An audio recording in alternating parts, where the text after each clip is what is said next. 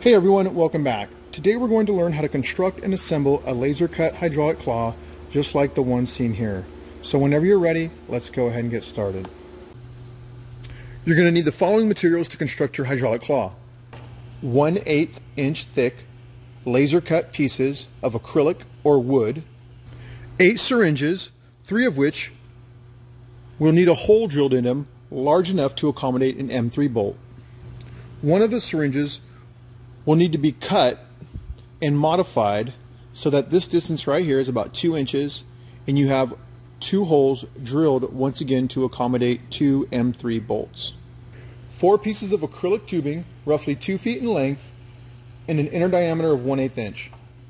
And of course some water here to fill up your syringes. And you're going to need the following screws to construct your hydraulic claw. 4 12mm M3 screws, 9 10mm M3 screws, 1 8mm M3 screw, 2 35mm M3 screws, 2 45mm M3 screws, 3 50mm M3 screws, and 1 30mm countersink M3 screw, and 1 25mm countersink M3 screw, and finally 1 10mm countersink M3 screw. And for each screw, you're going to want enough M3 nuts and lock nuts, 4 3D printed pieces, 2 of which will be used to mount your syringes and the other 2 will be used to attach to your claw. You're also going to want 2 hex key wrenches and some needle nose pliers. And the last thing you're going to need is a drill with an appropriate size drill bit to create countersink holes in the bottom of your hydraulic claw. Make sure your drill bit here has a countersink tip to it. Once you have all of the required materials, we can now go ahead and start constructing our hydraulic claw. Alright, so the first thing we're going to do when we start making it is we're going to start from the base and we're going to work our way up. So you want to obtain the following 2 parts. You want to obtain the platform foundation here and the rotating base. The next thing you want to do with your drill is create 2 countersink holes here. One at the center hole and one over here at the corner hole. Alright, and if you have a countersink bit, just like the one seen here, use that. If not, the tip of a traditional drill bit should work just fine. Alright, so when that's done, you want to grab a countersink screw,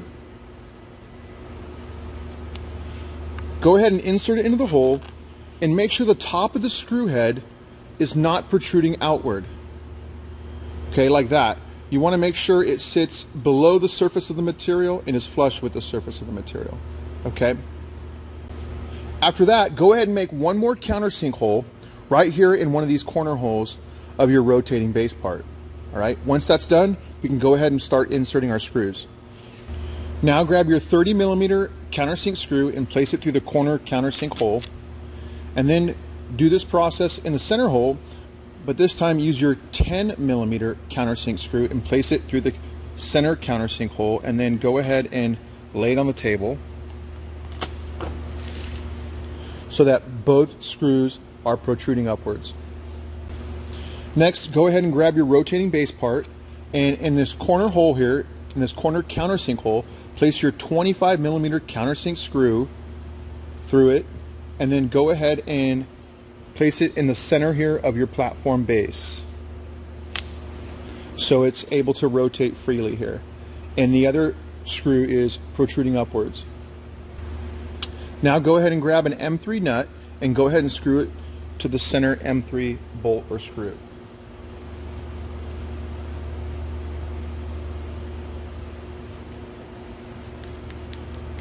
And when you're screwing your nuts onto your bolts here, you'd want them snug but not overly tight. That way the parts rotate and move freely. Now grab the syringe mount 3D printed part seen here, and this one has the shorter distance right here, and then go ahead and grab a 12mm M3 screw and place it through this hole, and then grab a nut and place it on your screw.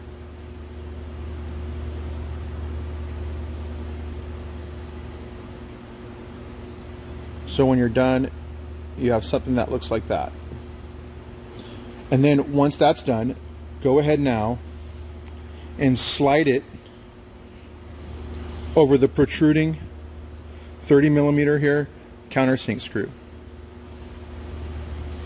Next, go ahead and grab a syringe and make sure the plunger has a hole drilled through it, and go ahead and insert your syringe into the 3D printed part and place the plunger with the hole in it over the screw, and then assemble them together so that you have something that looks like that. Next, grab an M3 nut and go ahead and screw it down over the M3 screw here to secure your plunger in place. Once that's done, go ahead and obtain the 3 following laser cut pieces. And then what you want to do is place them in your rotating base like so into the slots. This portion is going to go between them.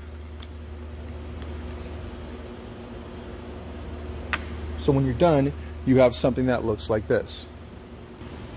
Once that's done, to hold everything in place, grab a 50 millimeter M3 bolt and a M3 nut, and then go ahead and slide it through here, the bottom hole.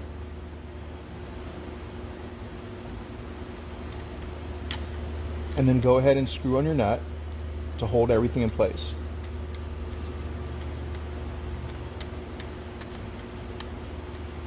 Once again, you want things snug but not overly tight.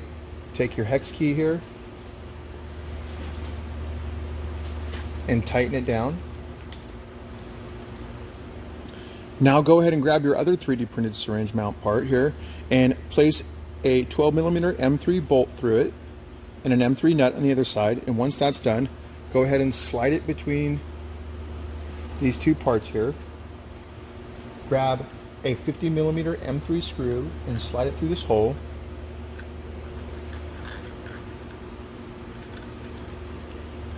And then go ahead and place an M3 nut on the other side.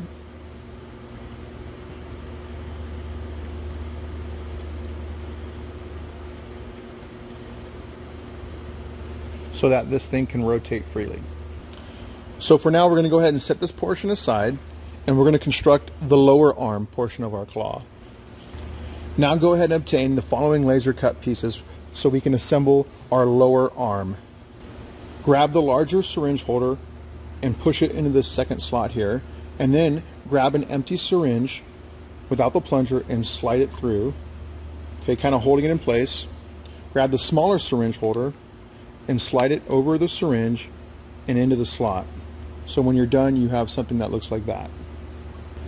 Then go ahead and grab your second syringe holder and place it in the front slot there, and grab your other arm piece and place it over these parts so that they interlock.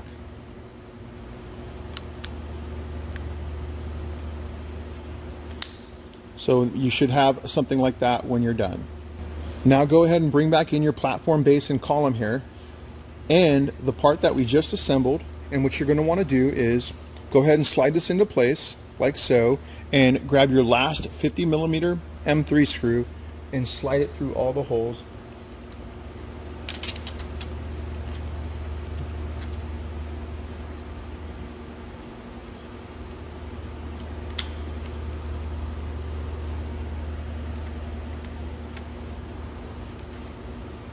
Carefully hold everything into place and grab an M3 nut to place on the other side.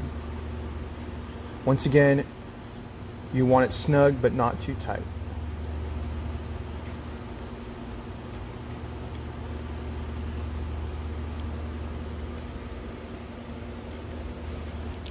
I'm going to go ahead and place a clamp on here just to hold everything in place.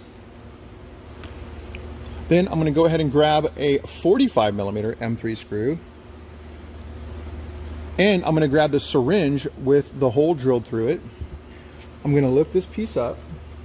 I'm going to place my screw through, and I'm going to at the same time have that screw go through the plunger hole and through the other side of the arm here. Once that's done, I'm going to go ahead and place an M3 nut on the other side to secure everything so I can take my clamp off.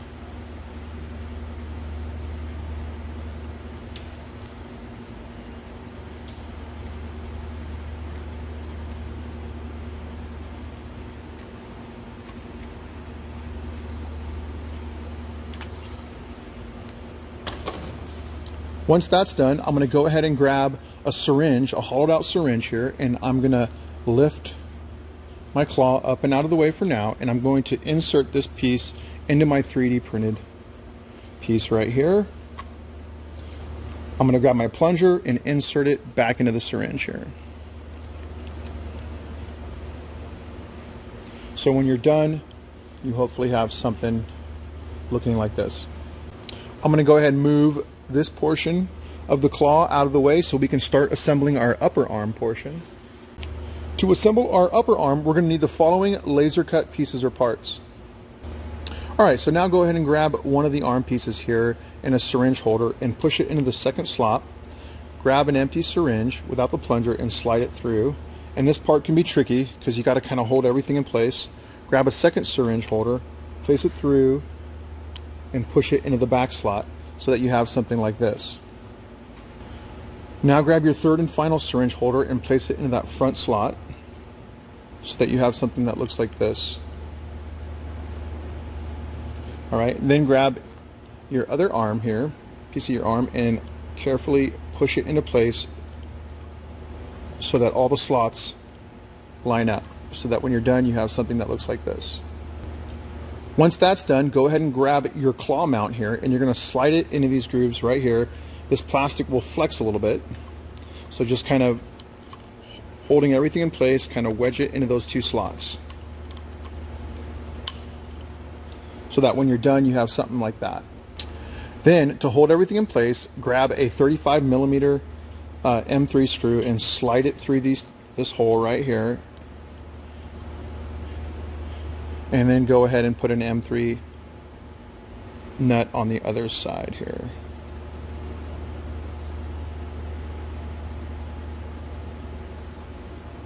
And this one you're going to want fairly tight so that it holds everything in place. Now let's go ahead and bring back the other portion of our claw and the part that we just assembled. Now this is important. When we go to screw this in, we want to use the second hole. Don't use this back hole yet. So what you're going to do is you're going to line up these holes just like so. Take a 45mm M3 screw and slide it through the holes as best you can.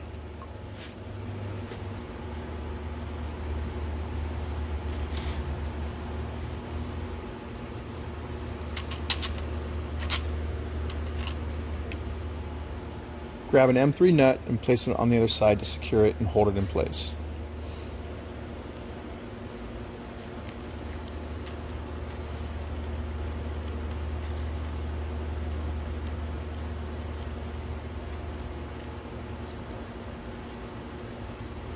So when you're done, you kind of have something all assembled so that it looks just like that.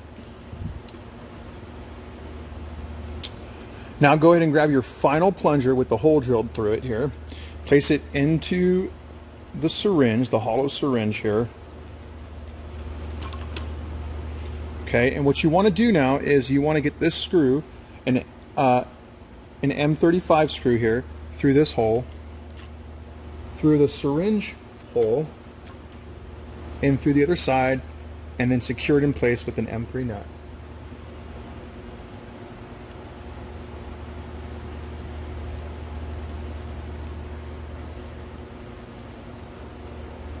So that now you have this movement right here.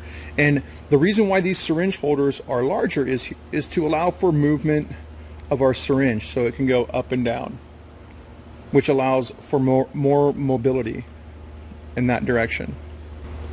Alright, so now we're going to go ahead and start assembling the claw portion of our hydraulic claw. And what you're going to want to do, this is all the laser cut in 2 3D printed pieces here. I printed these out of NinjaFlex, but regular PLA will do. You're going to want to use lock nuts for the claw, and lock nuts have a small little nylon insert in them which hold them in place. If you use regular nuts, you're going to be constantly finding yourself having to tighten them. So I highly recommend using lock nuts, M3 lock nuts, and you're going to want 2 washers. Now go ahead and grab your left gear, a 10mm M3 screw, and place your left gear over here so that the holes line up, and then place your screw through it, through the holes. And this is important, you do want to use a washer here. Place a lock nut over the top here and get it finger tight, and then use the hex key to get it snug but not overly tight, so that your gear here moves freely. Now let's go ahead and repeat this process for our right gear, but when you go ahead and place it on here, you want to make sure that your gears are symmetrical and that the arms protruding out from the gears here are in a similar orientation. You don't want one over here. You want it so that the gears mesh and the teeth and our arms here protruding out are aligned in a similar manner. Once that's done, go ahead and grab, once again, a 10mm M3 screw and place it through the 2 holes. Grab a washer again and a lock nut and place it on top.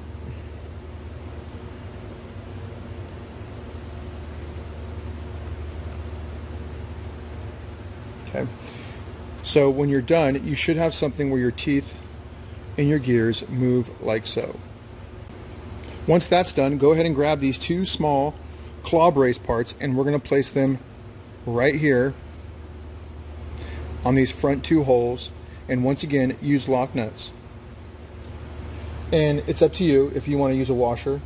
I'm not using washers in most of the video just for time purposes and to make it a little bit easier to assemble.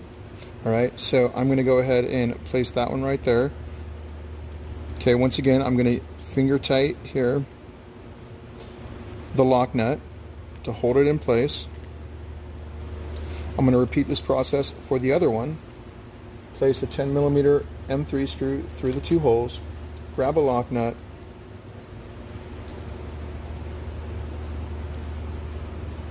and get it finger tight. And what you're going to want to do now is, once you have them finger tight, is you may want to go ahead now and hold them in place. Hold your nut in place with some needle nose. Use your hex wrench here and just get them tight to where they're snug but not overly tight and they can't move. So that's pretty good. Now let's go ahead and place our 2 claw portions on here. So what we're going to do is we're going to line our holes up. Grab, once again, a 10mm M3 screw and place it through the 2 holes. Grab a lock nut. Get them finger tight. Get our holes lined up. Place the other screw through. Grab another lock nut and get it finger tight.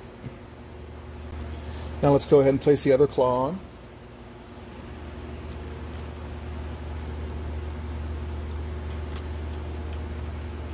Basically repeating the same process.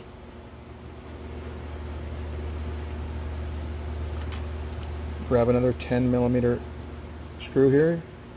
Make sure the holes line up. There we go. Grab a lock nut and get them finger tight. And then when you're done, once again, go ahead and tighten them using needle nose pliers and a hex key. Okay, go ahead and do that for all of them, so that, once again, they're snug but not overly tight. Now go ahead and grab these 2 3D printed pieces for the end of the claw. I printed these out of flexible TPU material, but regular PLA or ABS will work just fine. Alright, so what you're going to want to do is go ahead and slide them over the ends like so. And then you're going to want to take 2 12mm M3 screws and place them through the holes.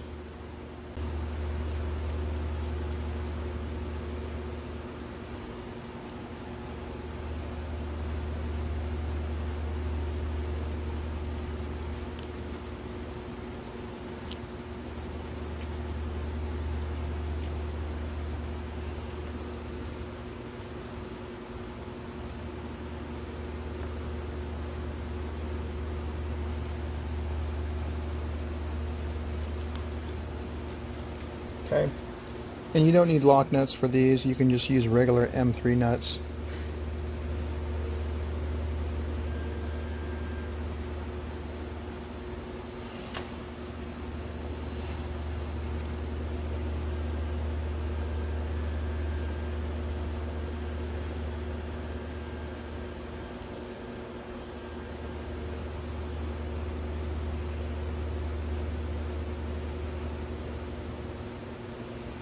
So when you're done, just get them finger tight and you have something that looks like this. All right, so now we got to go ahead and connect our plunger to our gears here. And to do that, you're going to need this special sort of modified plunger piece here that I talked about earlier. You want this distance to be about 2 inches or so cut. I removed this bottom rib here. I left the top rib here in place just for structural integrity reasons. You could probably remove it if you want. But I'm going to go ahead and leave it. And you're not going to use both holes. You're only going to use one of them.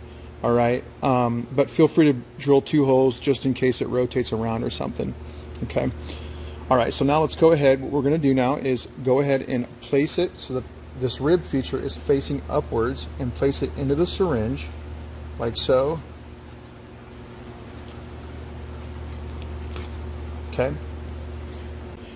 Now go ahead and grab your 2-inch connecting rod here, and what we're going to do is we're going to connect our plunger to our gear something like this with a couple of M3 screws. So what I'm going to do is I'm going to grab my hex key and I'm going to place my 8mm M3 screw on top of it, and I'm going to kind of come from underneath, line up my holes, and get them so that it looks something like that. And then I'm going to take my lock nut and get it finger tight.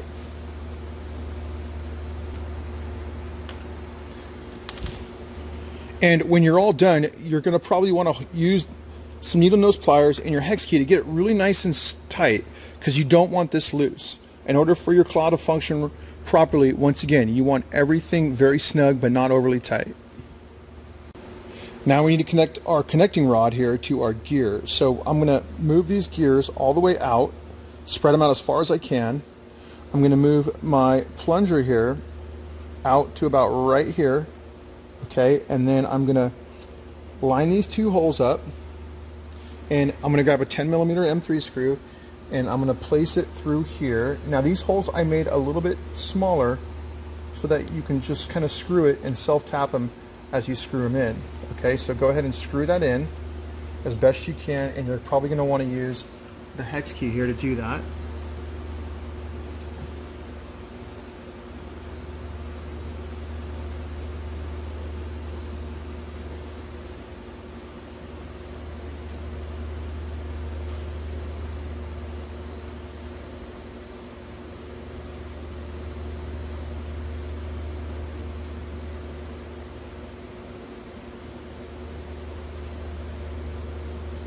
Okay, once that's in place, now I'm going to go ahead and grab a washer and put a washer over that. And then I'm going to put my connecting rod over that.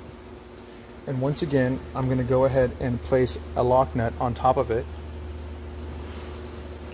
and get it finger tight first, and then use some needle nose pliers and get it tight just like all the other nuts.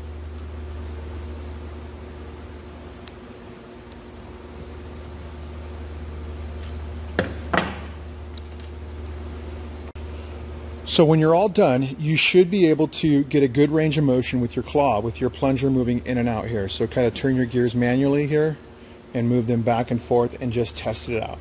Okay, that looks pretty good. All right, and when that's all done, the last thing you want to do is basically go ahead and get your other 4 syringes hooked up along with your acrylic tubing. So take your acrylic tubing and as best you can, slide it over the end of each syringe onto the nipple there, and you may want to use needle nose pliers to push them on there, okay? And then connect the other syringe to the other end. And it's a good idea to just try it out with air first before you add water to these guys.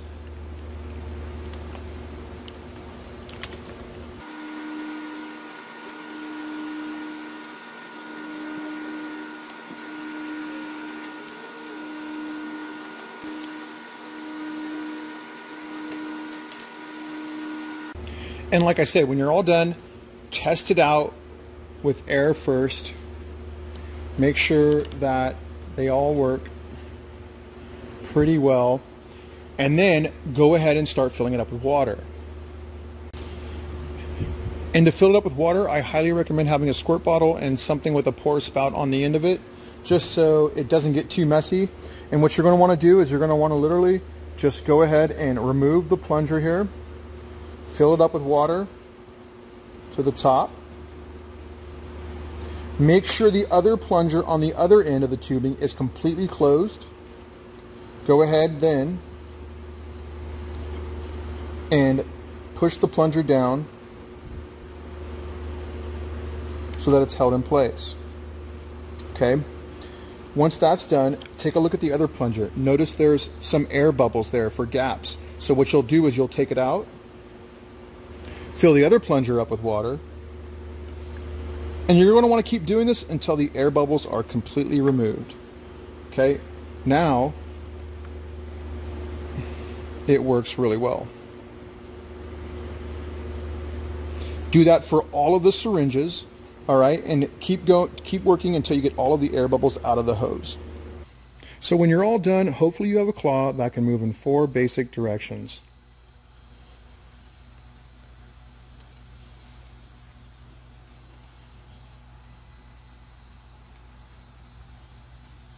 That'll do it for this video. Thanks for watching. We'll see you next time.